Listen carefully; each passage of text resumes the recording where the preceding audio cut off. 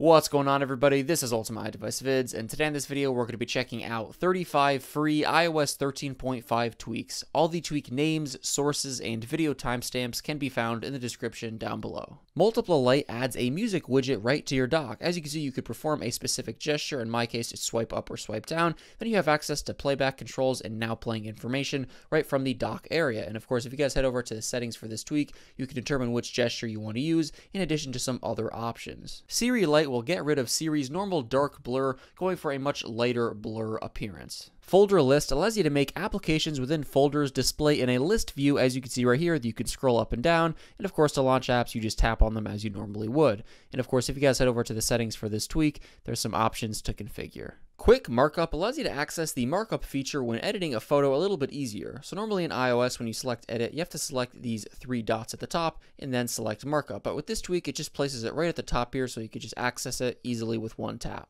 ColorMyBattery will change the color of your battery indicator based on the current charge level of your device. And of course, to set this up, you want to head over to the settings for this tweak. And in addition to some other options, you have the ability to determine what color will appear for what percent levels. So as you can see right here, I'm currently at 92% and my battery indicator is green. So you can see here from 91 to 95%, it's set to green. And of course, you can change any of these colors just by tapping on the percent level. HomeBarMediaProgress will turn your home bar into a progress bar for any media that you currently have playing. For instance, as you can see here, if I skip ahead in this track or skip back, the progress is reflected on the home bar. And of course, if you guys head over to the settings for HomeBarMediaProgress, there's some options to configure. T9 Dialer adds T9 dialing support to the iPhone phone app. And if you're unfamiliar with what this is, basically it allows you to use the letters on the number pad of the phone app to search for contacts. For instance, I could search for test, again, using the letters. And as you can see right there, it allows me to easily locate that contact so I could dial them quickly. And of course, if you guys head over to the settings for T9 Dialer, there's some options to configure.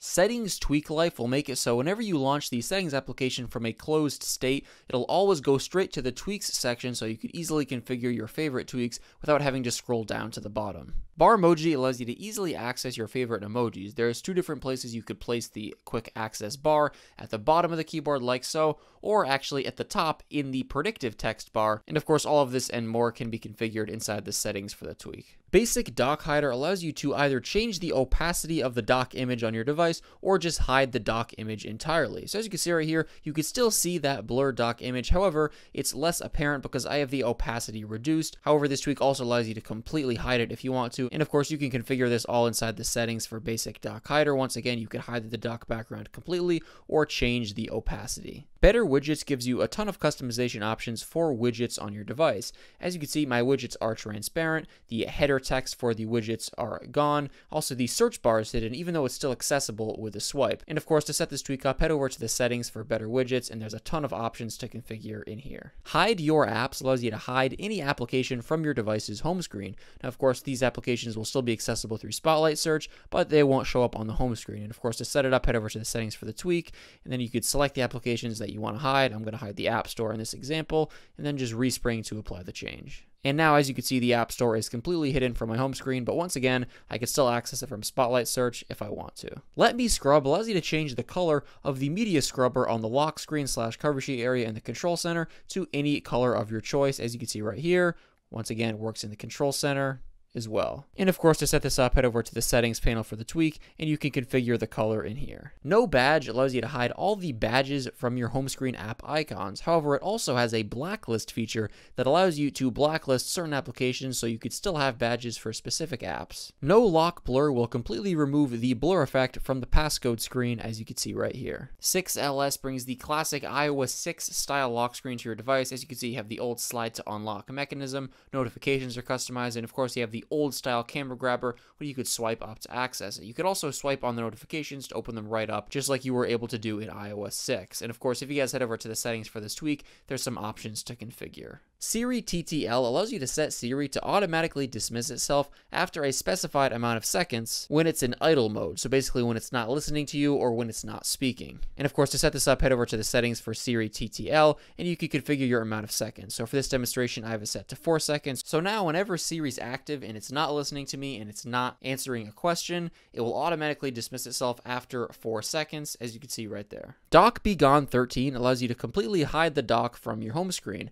Now, if you want to be able to access the applications that are within your dock, you should move those applications from the dock to your normal home screen before enabling this tweak, because of course this tweak once again completely hides the dock. And of course, inside the settings for the tweak is where you can enable and disable this tweak. Haptic buttons allows you to add haptic feedback to when you click your volume buttons.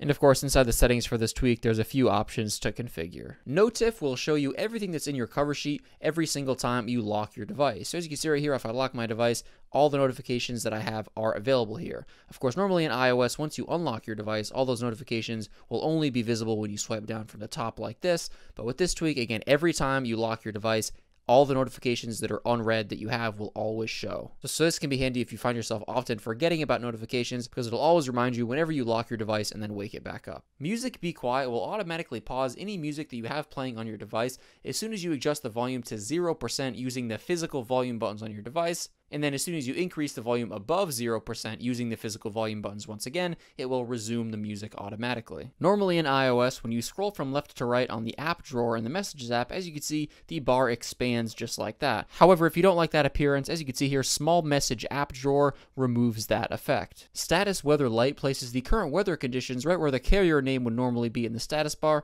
as you can see right here. SwipeShiftCaret allows you to easily move your cursor through text just by sliding on the screen, like so. WhatsTheDate allows you to set the timer status that appears on the lock screen to automatically dismiss itself after a specified amount of seconds so you could see the date. And of course, you can determine the specified amount of seconds in the settings panel for the tweak. WiggleDots allows you to tap and hold on the page dots at the bottom of the screen to enter edit mode on the home screen, as you can see right here. AutoHideHomeBarX allows you to make the home bar on gesture-based iPhones disappear when deemed not needed and then reappear when deemed needed. For instance, when you open up a new submenu in an app, it'll appear, then it'll disappear, and then of course when you exit back out from that submenu, it will then reappear. However, if you head over to the settings for this tweak, there's also an option called Always Hide that will just completely disable the home bar if you want to do that, in addition to some other options as well. AutoBrightnessToggle CCSupport allows you to add an auto brightness toggle to your control center, as you can see right here. And this tweak is an add-on for CCSupport, so if you guys don't already have CCSupport installed, this will automatically install it for you.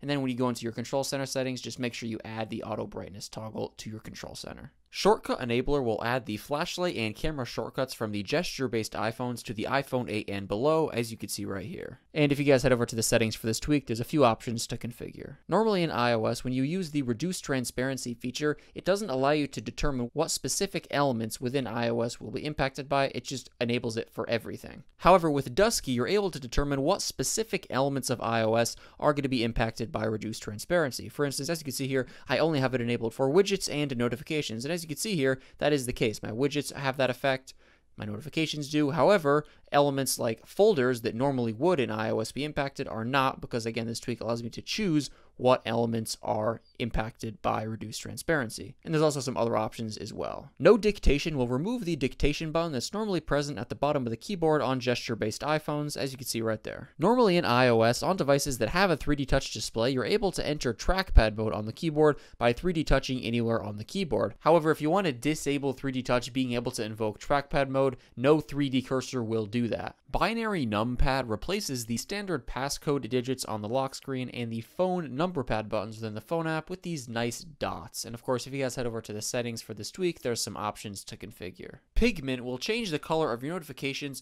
to the color of the app icon that the notification came from. It'll also change your now playing interface on the cover sheet and lock screen to the color of the album artwork of the music that you're currently listening to. And it'll customize the widgets on your device based on the color of the app that the widget is associated with. And if you guys head over to the settings for this tweak, you can configure the vibrancy of the color in addition to what options are colorized. Remove 3D options allows you to hide certain elements from the quick action menus. For instance, as you can see here, the delete app, edit home screen, and share shortcuts are gone from all of my applications, as you can see right here. And if you guys head over to the settings for this tweak, you can determine which options you want to hide from the quick action menus. Alright everybody, that wraps it up for this video. Thank you so much for watching, and I'll catch you on the next one.